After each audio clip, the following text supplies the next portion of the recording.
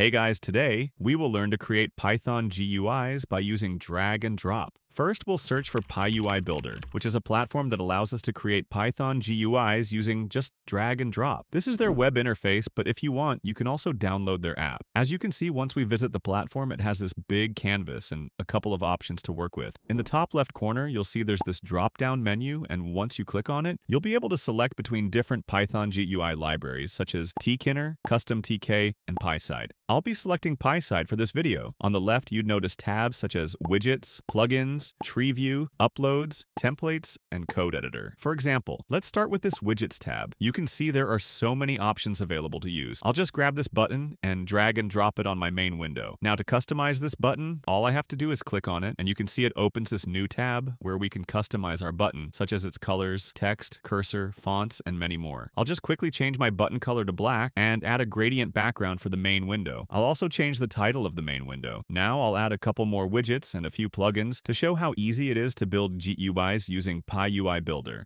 Let me quickly preview it by clicking on the preview button. I'll now show you an example design I had created earlier with this tool, so you can understand the possibilities with this app. Now, once you are happy with the result, you can go ahead and click on the export, which exports your UI as an editable Python program. You'll notice that it has two options to export, one sequentially and the other as a class. I'll just export without class for now, and voila, you have your Python GUI with clean code ready. And that's really it. Drag, drop, design, export, and you've got working Python GUI code. No boilerplate, no headache. If you found this video helpful, make sure to share and follow.